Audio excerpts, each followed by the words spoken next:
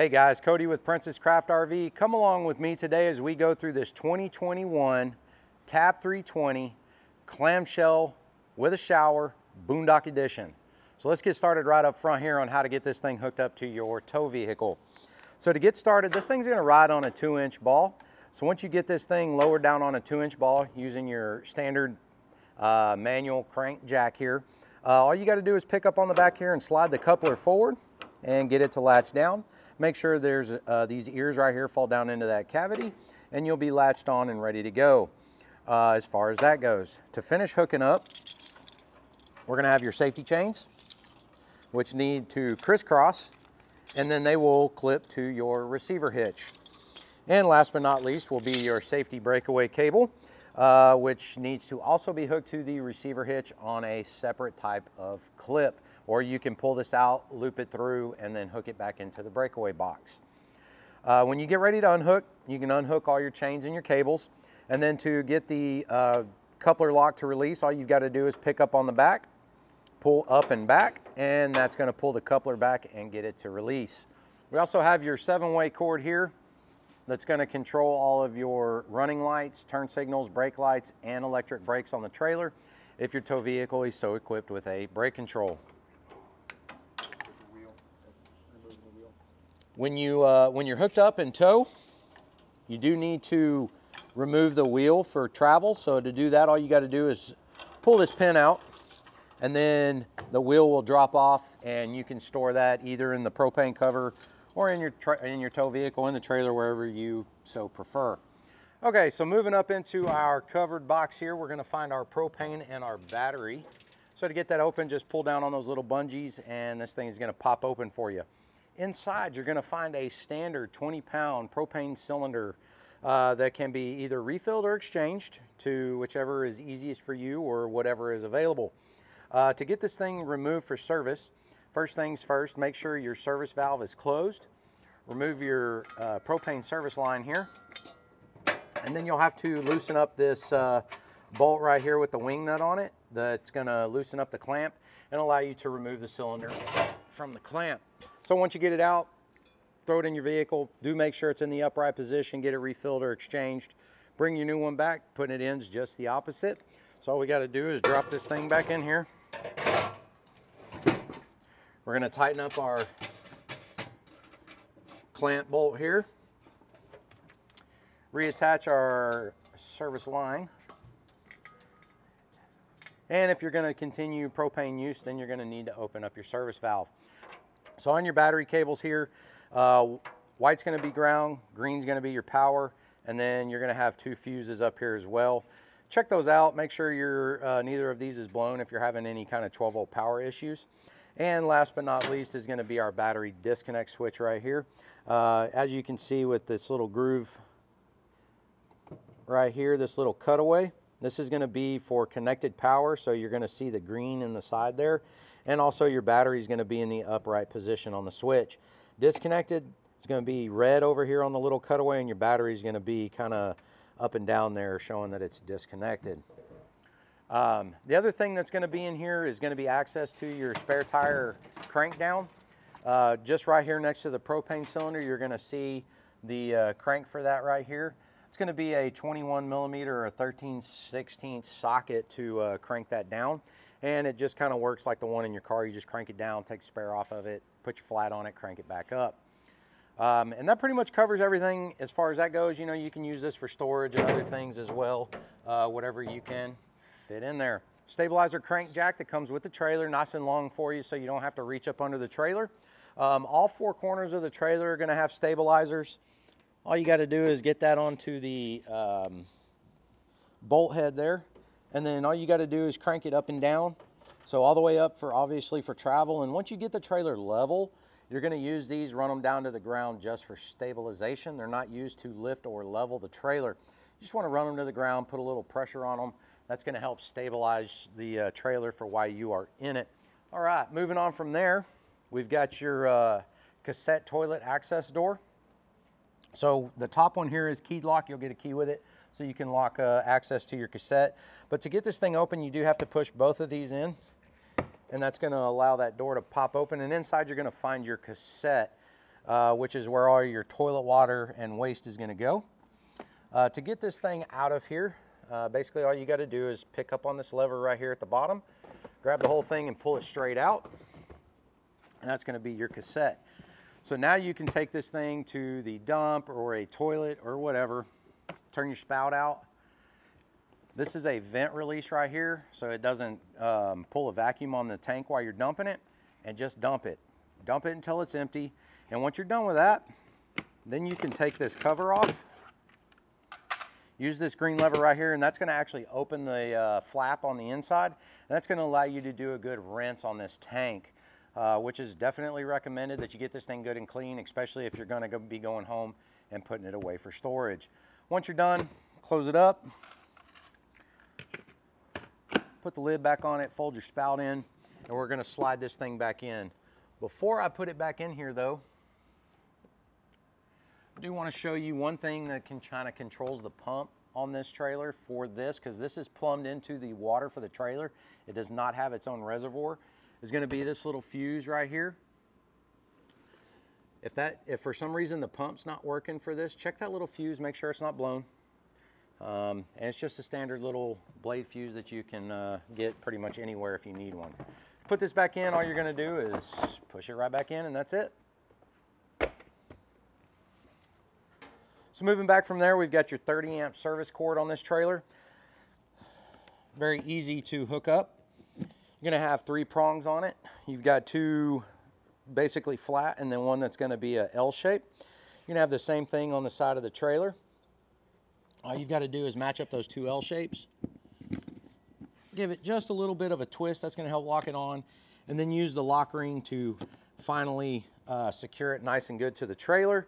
And that's going to keep it from getting yanked out if somebody accidentally trips on it or anything like that. Moving back to our wheels and tires, and this goes for both sides.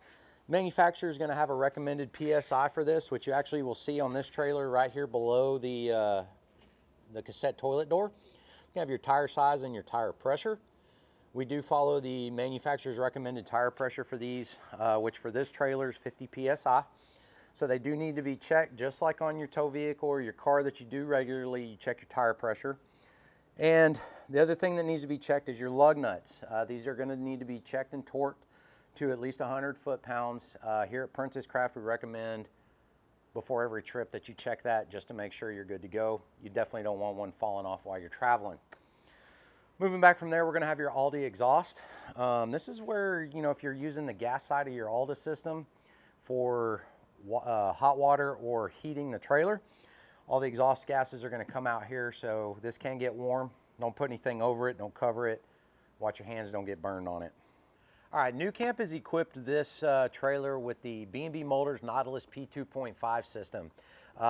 So there's kind of a couple of valves going in here, and there's a lot of different positions for those. So stick with me on this. Let's see if we can get through it. I'll show you how all this works. First things first, let's talk about normal camping with a city water connection. We're going to take our hose and we're going to run it up through the floor here, through this spot in the floor. This is going to allow you to keep the door on this closed so your hose is secured. It's going to hook up to the city water connection side. You can see it says city water connection. That's going to be your right-hand side connection. Anything fresh water is going to hook up to this side, whether we're filling the tank or hooking up just for city water. Once we're hooked up for city water connection, then we just need to make sure our valves are in the proper position. In the bottom right-hand corner, you can see here the green needs to be to the left and the blue needs to be to the right. So just like that. Now we can use this trailer in a campground that has city water provided, and everything will be good to go. If you need to dry camp, what we have to do is we're still going to have our water hose hooked up to this side. All we've got to do is take our blue valve and turn it down, and that's going to allow the water to bypass the rest of the trailer and just fill the tank. Now, one thing to keep in mind is there is not a tank monitor on here, so you don't know how full it is. So, or at least out here. So just pay attention and try not to overfill it so you don't break anything. Once you get that full, all you gotta do is shut your water off. Now you're ready to go. Now we have to change our valves to dry camp. This is gonna allow us to use the water pump to extract the water from the tank. So we're gonna take the right blue valve, turn it to the right, and we're gonna turn the green valve down. Now we're in dry camp mode, which means now we can use the pump switch to turn the water pump on. Either out here or the one on the inside will both run the same water pump, and you can dry camp. The other two options for this are going to be a sanitized / winterized valve position. Now what this does is either takes winterization fluid straight to the trailer, bypasses the tank for winterization. Sanitize is actually going to take that water, put it in the freshwater tank, and then you use the water pump to pump it out to the rest of the system. So let me show you how to do that. You would hook up to this side where it says sanitize, winterize. If you want to winterize the trailer, first things first, we have to drain all the water out, which will be these two valves that nuCamp has added down here in the bottom corner. These are going to be your low point drains, hot and cold. First things first, you're going to open those up, let all the water drain out of the lower side of the system. While that's draining, what you'll want to do with your green and blue valves is actually turn them to a 45-degree, just like so, and that's going to allow the system to drain out more efficiently. Once all that gets done, then you're going to close these off. You're going to bypass the water heater system here. So this is going to go to bypass mode. And then we're going to turn our valves to winterize, which is going to be green to the left, blue to the right. And we're going to hook up a piece of water hose that's probably cut, or just a short piece of hose, to this side. And then we're going to take it and turn it down into a jug of antifreeze.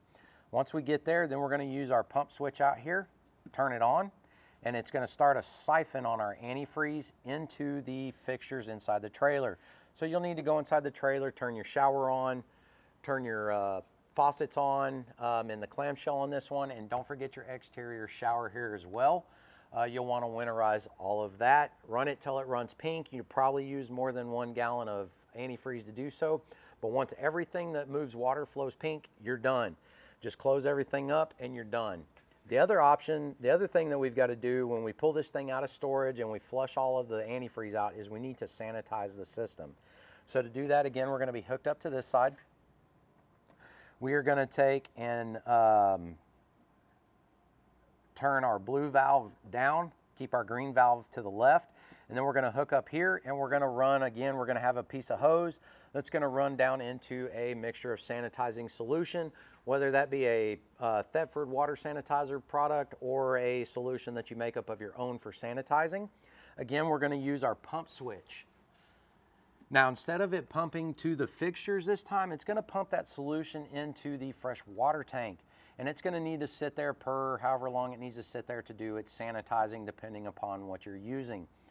Once it sits there for a period of time, you're going to want to pump it through the rest of the system. So again, you're going to want to put this into dry camp mode. So green down and blue to the right. Now again, you're still using your water pump, and you can pump this through your fixtures to help clean all of your lines and everything to the water fixtures.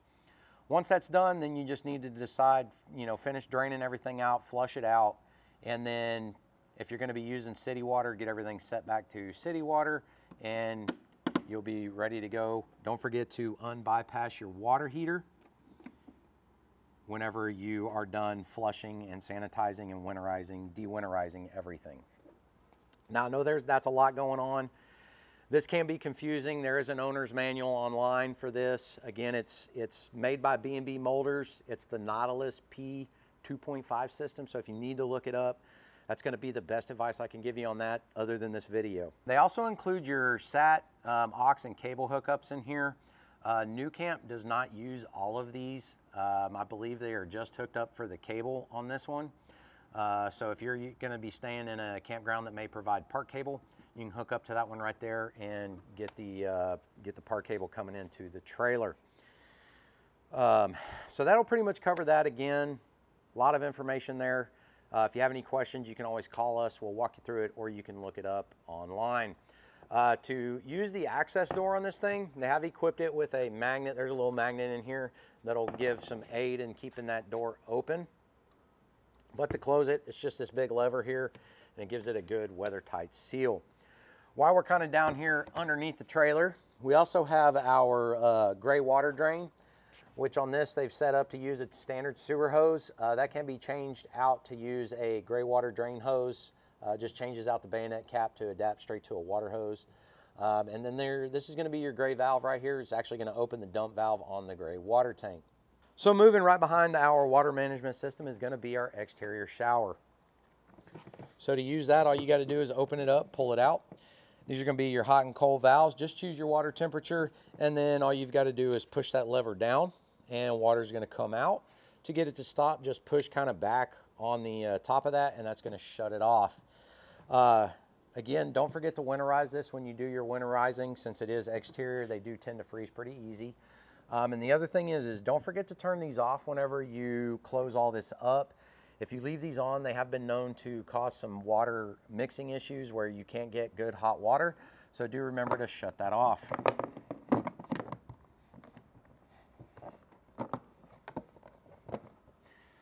All right, moving around into the clamshell area of this trailer. We've got your sink back here. So to use your sink, pretty easy. In and out this way is going to be for your water flow, and then back and forth is going to be temperature control. You can see towards you is going to be cold and away is going to be hot. Now this is going to drain into the gray water tank, so you don't have to have anything directly hooked up to it to drain. Underneath we've got just a good storage area. We've got this cord right here is actually going to be for your microwave. So when you're putting things in here, make sure you don't accidentally unplug that. And this is going to be the backside to your exterior shower. Again, don't cram things in there. Those are plastic fittings. You don't want to break anything. To use the latches on these doors, all you got to do is push them in. And you can see here that it pops up the lock whenever it's pushed in. To release it, just push it. It's going to pop out, and that's going to allow you to open and close. And that goes for all of the compartments on this 2021 model. Overhead, we've got your pass-through storage that goes all the way into the trailer. Got two doors on each side, and these are equipped with latches as well. And you can see they're just here. When the compartment is closed, it's out of sight. You do have to remember that that latch is in the middle, so you do have to depress that to get these to open. If you just yank, then you could end up pulling the screws out and pulling that latch off of the door. So don't forget that step. While we're up overhead, we do have your clamshell light up here. It's just going to be a push button to turn that on and off. And we've got your Dometic 2-burner cooktop. Now when you open this up, this is a glass lid. This thing's going to tip all the way back, and you'll feel it kind of drop down, as it should. And that's going to actually lock it into place, so it's not going to fall forward on you. So when you get ready to close it, you do have to lift up on it, and that's going to release it to close. But to get this thing to light, all you've got to do is take and turn your knob to the light position, push and hold it down, and then you're going to push your striker button here, and you'll hear that ticking. That's going to be it trying to ignite. Just push that until everything lights. Once it gets lit, hold your button down for about another 5 to 10 seconds until you get your flame good and established and hot. Then let it off, set your temperature, and you're good to go. Again, this is a glass cooktop, so I highly recommend letting everything cool down before you close it so you don't cause any damage to the glass. While we're up top here, we do have your charging station, 12-volt outlet, as well as 2 USB charge ports. And then just right around the corner there, we do have a 110 outlet. Good little tabletop section here for a coffee pot or something like that.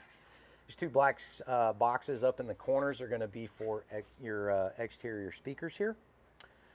Moving down, we've got your refrigerator. Biggest thing about this is going to be your control knob back there in the back corner. You can see a 0 to 5 knob. 0 is going to be off, 5 is going to be your coldest setting. So choose whatever works best for you. Got your contour microwave here. Going to be a typical turntable style microwave. Just has your turntable in there, pretty much what's in most homes these days. Now when you get ready to close your clamshell, make sure you do have these closed. They do sit right up against that. We don't want you to cause any damage. Don't forget to turn your light off, and then we're going to close this thing down. So once it gets closed, it just has turn latches on the back. Just give it a little push because you do have seals here that do need to make a good seal. So it's going to take a little push, and then all you got to do is turn it, and that's going to get it latched, and then these are keyed locked. So when you open it, it's just opposite. Make sure they're unlocked. Turn them. They should both be facing up, and just give it a little pull. Once you get up it's going to automatically take over because it's got gas struts on it, and it's going to get it up in the air for you. One last thing to mention here is going to be this little electric looking valve right here on the off door side strut. This is an electronic shut off for the gas system for the cooktop back here. So just be cautious that you don't get anything or break anything there. It is a safety device. Just underneath the clamshell here, we've got an exterior hookup for an exterior gas appliance, LP gas appliance. All you got to do, it's going to be a quick connect. Pull that out. You're going to have a quick connect hose that would run off to either an exterior grill or a camp stove or something like that. It does have a shut-off valve here. So once this is all hooked up, so it's quick connect, so you push it back, you're going to push your quick connect fitting into it and let it go. And make sure it's hooked up to whatever it is you're going to do, and then you're going to turn your gas valve on. Once that valve's on, gas is going to flow freely to whatever it is you're using.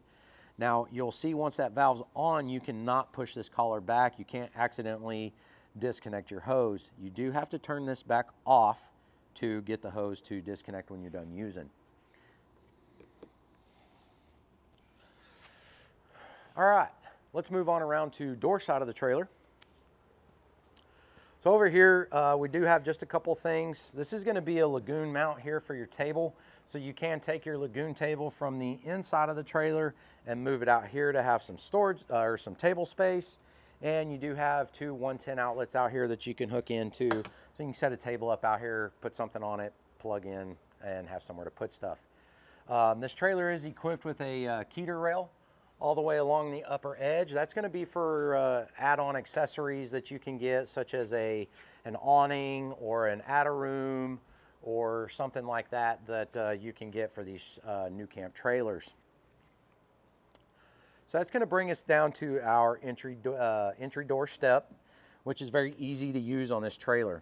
To get it to extend, just grab underneath here, give it a little pull, and it's going to pop out. To stow it, just pick up on the front of it and just give it a little push, and it's going to pop in.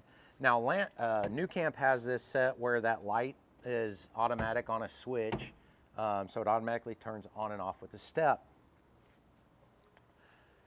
On our entry door, to get this thing to stay open, is going to be this little puck deal here. All you've got to do is open up your door and push it all the way back, and it's going to just snap in. You'll feel a little snap.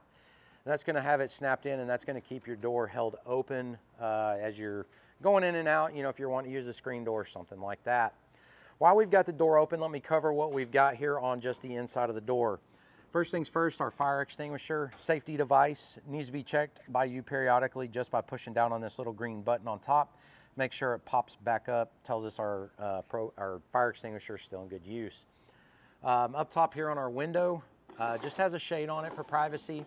Just slides up and down, very easy to use. A couple of bungees here that you can store some stuff in, and then we've got a little waste basket here on the door as well. To use your door lock, when you're inside the trailer, if you want to lock the door, all you're going to do is push the lever to the up position in the red, and that's going to have your door locked where it can be accessed from the outside.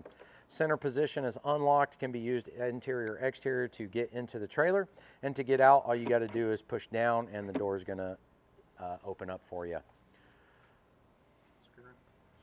Also, your screen door here, to use that, all you've got to do is just grab the side of it here and just pull it over, and it's going to slide all the way over into its receiver on this side, and that's pretty much it. And then to open it, just push it back the other way. That pretty much covers kind of all the exterior stuff on this trailer, so let's go inside and check out the inside. A couple things here in the living space of this clamshell trailer. It comes equipped with a lagoon table, which can be removed and again put on the outside of the trailer. But let me show you how this thing can be moved around for your liking. All of it is controlled basically by these three levers here that can be tightened up and loosened. So you can move things around. So if you want to swivel this around, that lever just needs to be loose. And then you can turn the tabletop, position it into whatever position works best for you. It has a lever underneath as well for loosening it up to make it easier to spin around. But to take this thing off so we can make this into a bed, let me show you how that works. First of all, this needs to be loose. And then all you got to do is lift up on this, and it's going to come off of the main piece there.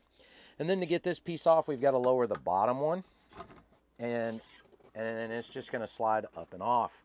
All right, new for 2021, nuCamp has changed their bed setup from slats to these pull-out pieces here. So the bench lid has now become two pieces that kind of slide together. So let me show you how this works. So you can see here that this is a separate piece from the actual lid. In a way, they do lift together, but this is separate. So these two pieces can bind on each other. So whenever you're pulling them out, try to pull as straight as possible and just do it slowly, and you'll get them to come all the way out. If you rush it or pick up on it it may cause it to bind and give you a little bit of fit. So just keep it nice and flat and pull good and slow. It's the same for this side. Once you get them out, then you can pull your cushions down and make into a bed. And they just pull straight out from the wall like that, and then you'll have your bed. And you can make these sides individually now with this new system, so you can have one side seated and another side as a bed. Pretty cool option if you ask me.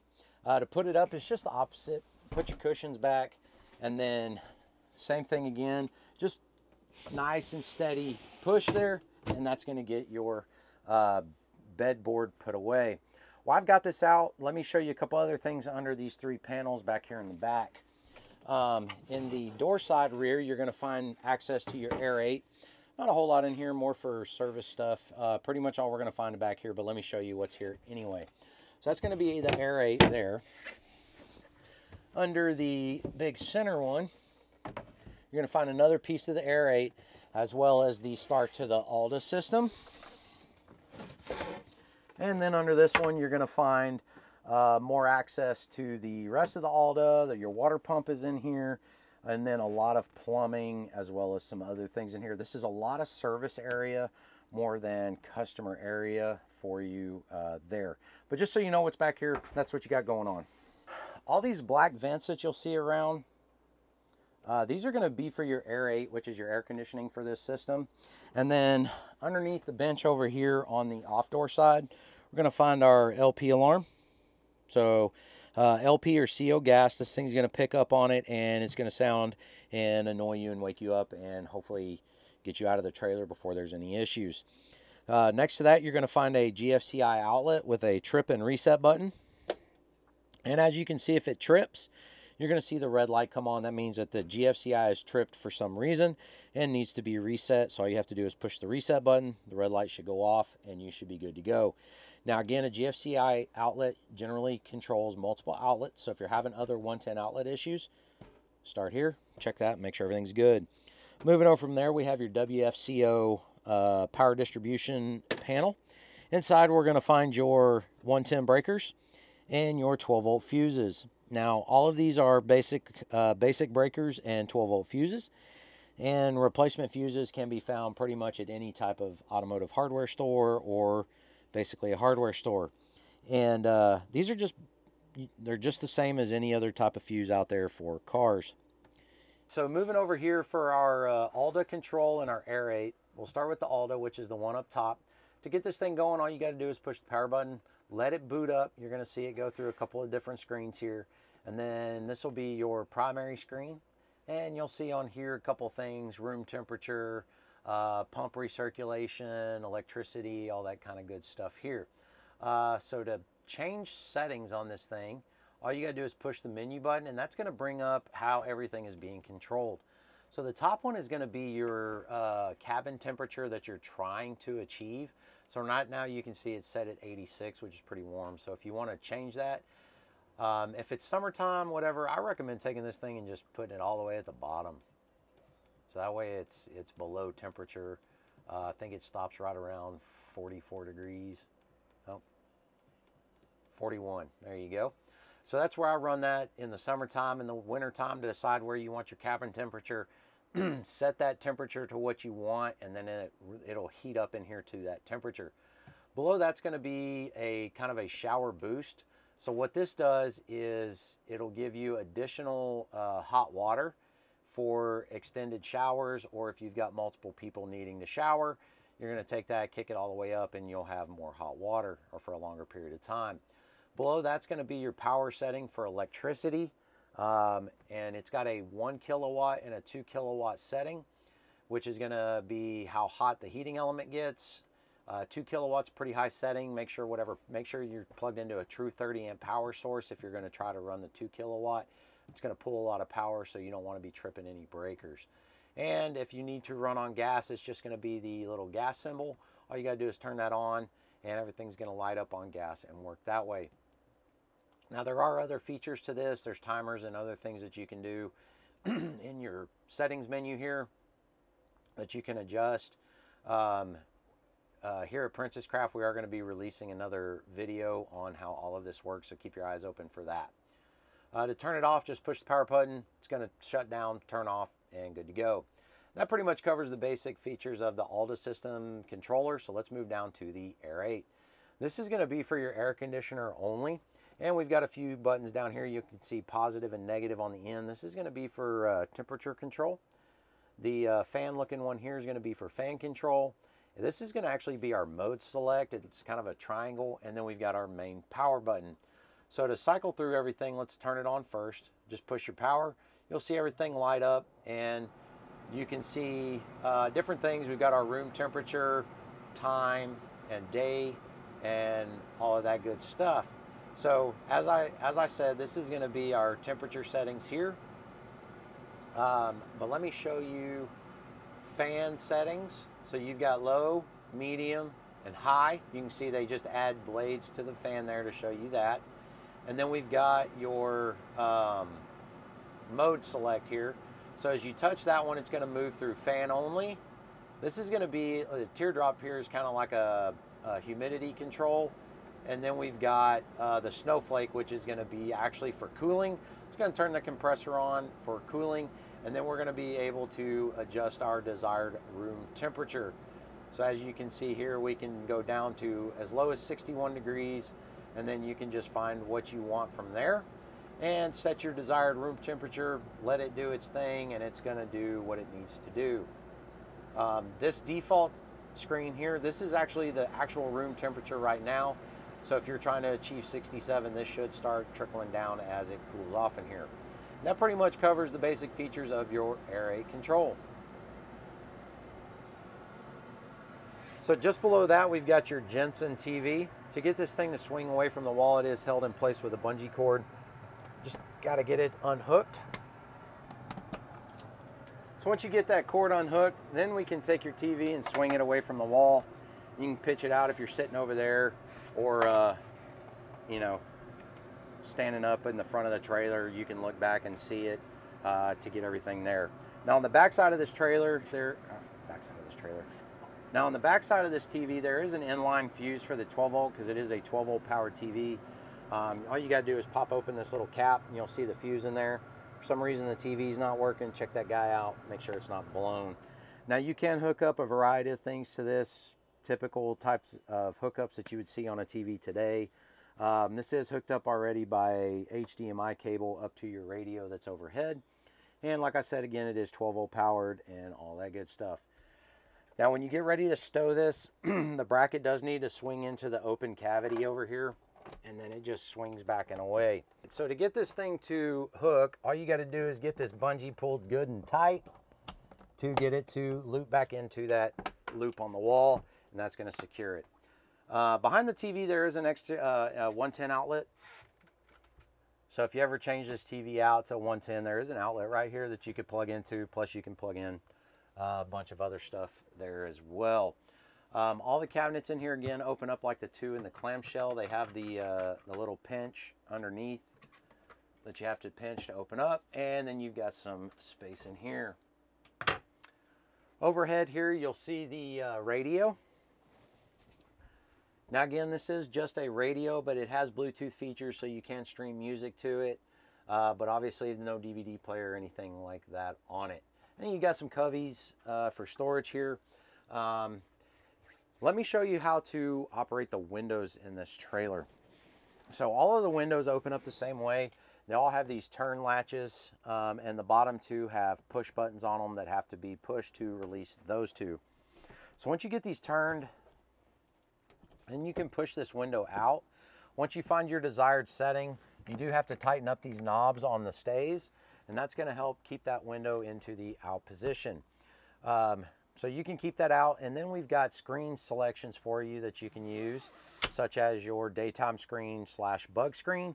So if you have the window open, you can pull this one down. It's going to help minimize the bugs that could get into the trailer. And then the other option is going to be your nighttime screen, or a kind of a blackout shade, somewhat, if you will. It's going to give you privacy inside the trailer there. To get these to release, it's just this little clip here. Just a slight little pull out is all you need, and that's going to allow that to separate from the two shades. Now let me show you one other feature of this window that you have. Now to get this thing to close, I like to loosen up one side, give a little support to the window so it doesn't slam shut when I loosen the other one, and let it come down. Now each of these clip points has a secondary groove right here in the middle that you can take and close these into, and that'll give you a little bit of an air gap here, which is really good for getting in fresh air, say on a rainy day. But in rain's getting in, you can close it down like that and it'll stop the rain from getting in.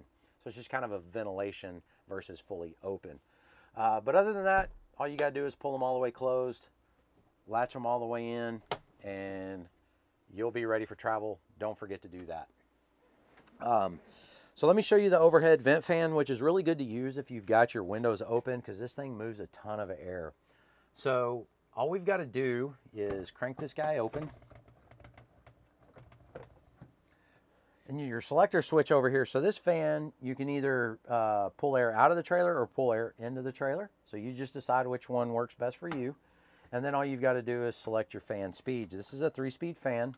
So just choose your speed, and then it's going to start moving air in whichever direction you selected. Now, these fans move a ton of air. So if you've got your windows cracked or open and this fan on, you're going to get a good little breeze through here, and it's actually going to be pretty comfortable.